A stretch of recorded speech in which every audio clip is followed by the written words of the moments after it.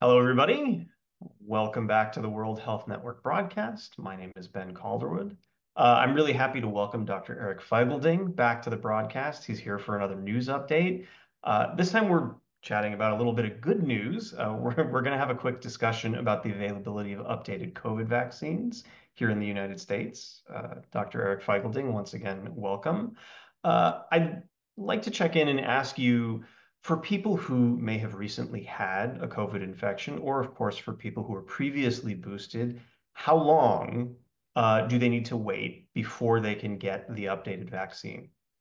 That's a really good question. Happy to be here, first of all. And I think because we had such a big summer wave, a lot of people got COVID, and this is relevant. And technically, the CDC's FDA's answer is 2 months since your last infection or booster. But I would say we should optimally, and this is where, it's a gray area. Optimally, we should wait 4, 5, 6 months before getting the shot. And the reason why is that, first of all, you already have, some residual immunity from the recent infection, but also to reduce the effects of kind of like imprinting confusion. When you have different circulating antibodies around, if you want the vaccine to dominate, it's best if you wait at least 4 to 6 months after the previous infection's immunity has waned, and then you'll be more effective. And remember, this is the only shot for you for the rest of the year because CDC is not approving more than one shot a year at this point. So you have to make it last until next year when they offer a new version. So I would, in that sense, kind of stretch it a little bit till deeper into winter. That's why 4, 5, 6 months optimally.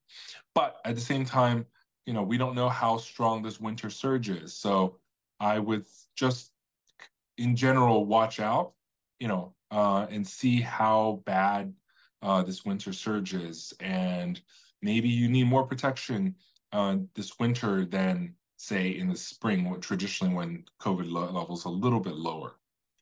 So there's no right answer. And we know that if you wait a little bit longer, you can have greater immunity for the rest of the year. So that's the short version of what we should maybe do and consider all the factors. Constantly strategizing how to preserve the best immunity we can manage. Speaking of that, so there's three shots available in the United States, two mRNA shots, Pfizer and Moderna, and of course, then there was Novavax, the protein shot. I wanted to follow up about Novavax specifically. Obviously, there's a lot of Novavax hunters online trying to track that down. Talk a bit about any potential benefits of Novavax specifically relative to the two other available COVID vaccines. Yeah, there's a lot of like discussion of which is best. And in many ways, I always say get whatever you can get your hands on right away if you have not been boosted recently or have not gotten any COVID infection. The trade-off of waiting around sometimes will drag out the risk and you get infected uh, before you could get to it. So first of all, Novavax is a protein based, while the other two are mRNA. Some people have some sort of reaction to mRNA. Not that many people anymore, but if you do, Novavax is something you can consider because it's protein based. Um, the other thing is Novavax, unlike the mRNA ones, which helps you with immunity based on just teaching you about the spike protein. Novavax has more epitopes, has more like basically other parts of the virus besides just the spike protein alone.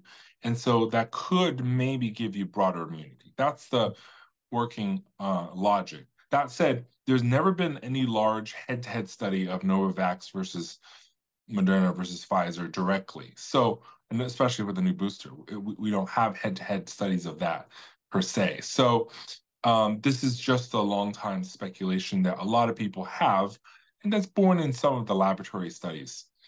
But again, get whichever one you can first.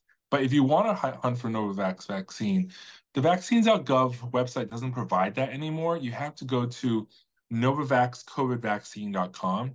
I think it's us.novavaxcovidvaccine.com, and it'll have like this little zip code address search engine for pharmacies near you that carry the Novavax vaccine. But I think it's a personal preference. I've only gotten Novavax once. Most of the times I just got whatever was, available, and I don't feel any less protected per se because of it.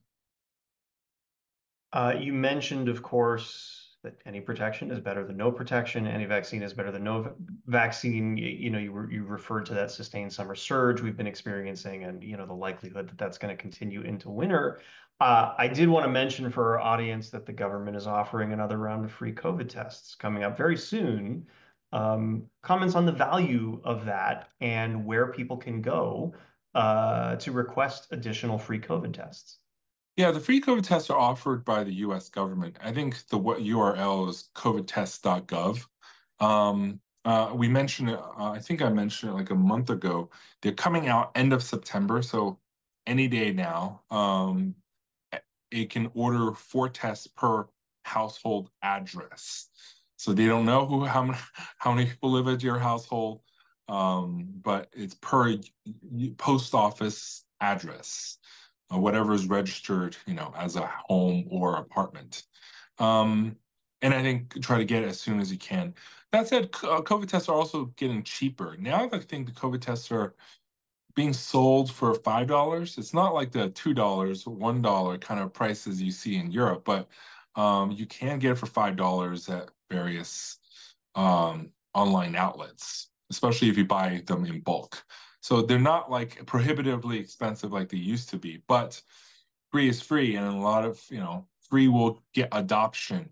And I think you have to, whenever there's any COVID surge or get any infection, you have to test multiple times to make sure that you're negative and safe to go out. So I think that's the lesson here, where it's part of the toolbox, but you have to use it.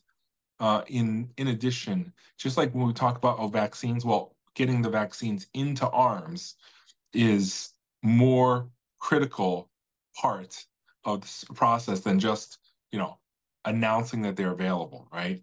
Announcing that they're available has generally been the US government strategy of, oh, we have them, but only we have adoption of like 15%, 20% in some areas and less than 10% in other areas.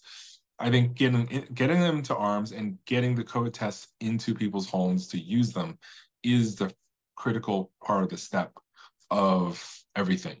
And Paxlovid, obviously, it's no longer covered by the federal government. You have to go through insurance, and some people pay a lot more than they should, given that the price of this drug used to be much, much, the actual subsidized price of this drug is much cheaper than what many people are charging at pharmacies. Could not agree more about Paxlovid and in general about the fact that the tools only work if people have access to them and they use them. You have to use them. Dr. Eric Feigl-Ding, I want to thank you once again for joining us on the broadcast with some advice about staying healthy through the winter. Tests, vaccines, Paxlovid if you need it and you can get it. A little bit about the World Health Network. Of course, we are a global organization dedicated to ending the COVID pandemic as an ongoing health threat. If you'd like to learn more about us, you can visit us online at whn.global. We hope you'll visit the website and consider participating. Thanks so much, and we'll see you again in the next broadcast. Bye-bye.